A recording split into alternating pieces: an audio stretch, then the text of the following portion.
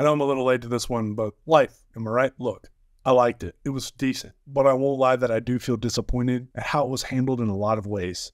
Spoilers from here on out. This is your warning.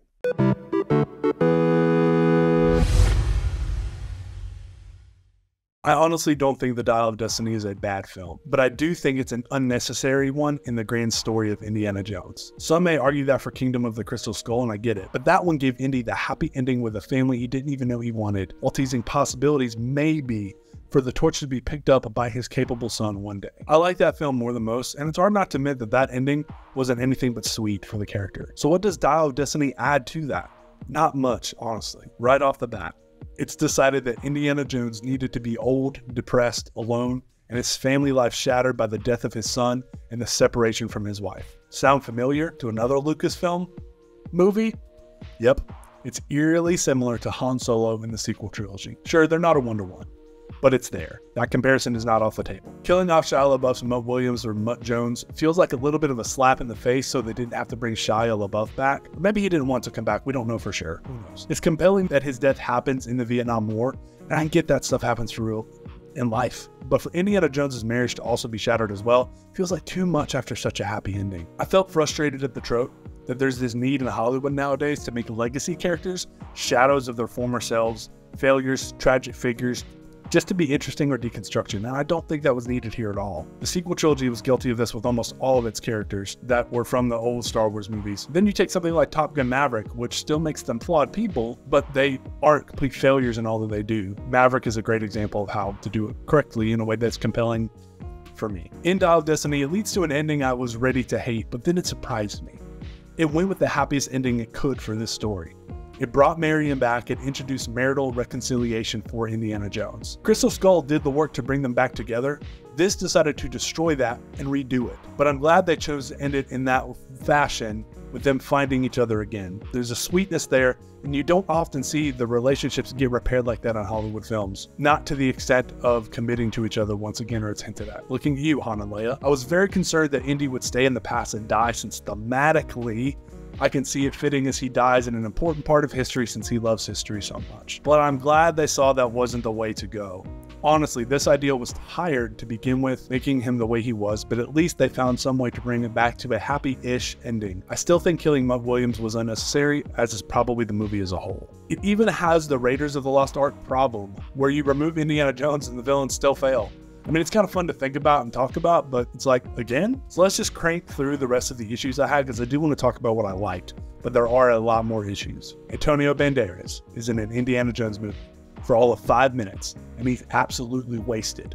What a travesty. There's a huge opportunity for Short Round to be mentioned by Indiana Jones when Helena brings up her sidekick's backstory, and it doesn't happen. Just why? I wish Short Round was in the movie too. He could have been a fun addition.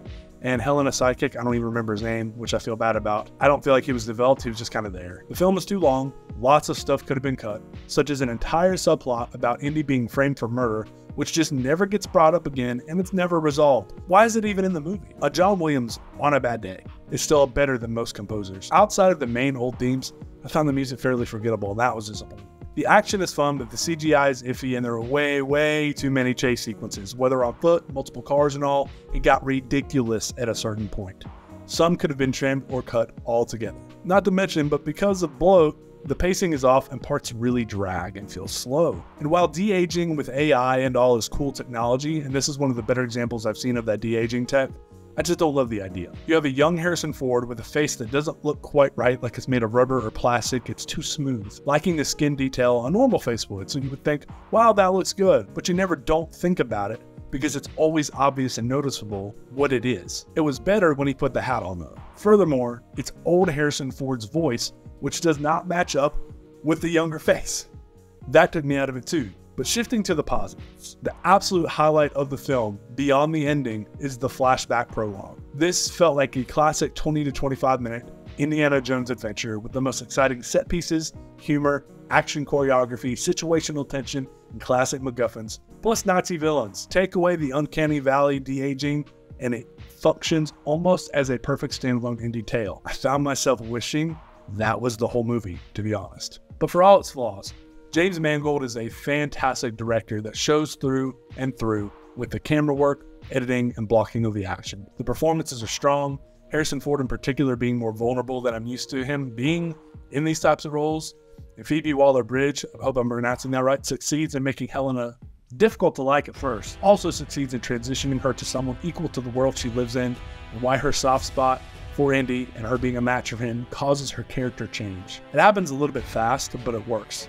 She does great in the action too, and she'll make a great Tomb Raider Lara Croft. The villain is good too. He feels classic with a terrifying plan to consider, but he and his henchmen don't ever feel as iconic as they could, and they go out rather anticlimactically. There is an undeniable fun factor, and the plot feels like Indiana Jones for the most part. Tying into the genius of Archimedes was really cool, even though the fissures in time has nothing but a throwaway explanation, if that, and how the actual dial works is completely glossed over where I missed it. I also don't think they flesh out enough how they figured out everything with how it works with the time travel and why they end up where they do. It's interesting, but it doesn't make a ton of sense. Maybe I just need to watch it again. However, I would have much preferred a movie about them chasing the spear that pierced Jesus Christ that was teased in the prologue. Felt way more intriguing to me as a Christian, but I appreciate they tried to tackle something different at the same time. I am shocked that they didn't use the time travel for more fan service. Part of me enjoys when films do that, and I wouldn't have been mad at it here depending on how it was used, but I do appreciate the restraint nonetheless. I know it sounds like I'm really railing on this movie and that I didn't like it, but honestly I did have a good time. Despite my terrible theater experience having a dark projector and it even cutting off at one point for over 10 minutes, only for the film to be rewound a few minutes. Ridiculous. I was upset, almost with full Karen. There's a lot to like, and it's well made enough to have fun because I love this character. It gets a passable score because I find the approach flawed, as well as some of how it was structured, and many other things that just bug me about it, making it my least favorite of the bunch without a doubt. So while it gives a solid send-off to the character, Kingdom of the Crystal Skulls was better, part of me did sense the door will always remain open if they want with that final shot, but more so that the hat of Indiana Jones will always belong first and foremost to Harrison Ford. But also I feel like it partially belongs to Steven Spielberg and George Lucas, who weren't involved in this one from the ground up. Take that as with what you will. I give Indiana Jones and the Dial of Destiny 3 out of 5 stars. They really did save it with that ending, I think. If you haven't, please like this video. Consider subscribing while you're at it if you like my movie reviews. We'll try to hit all the big ones coming soon. And while we do it, remember, always look for the good.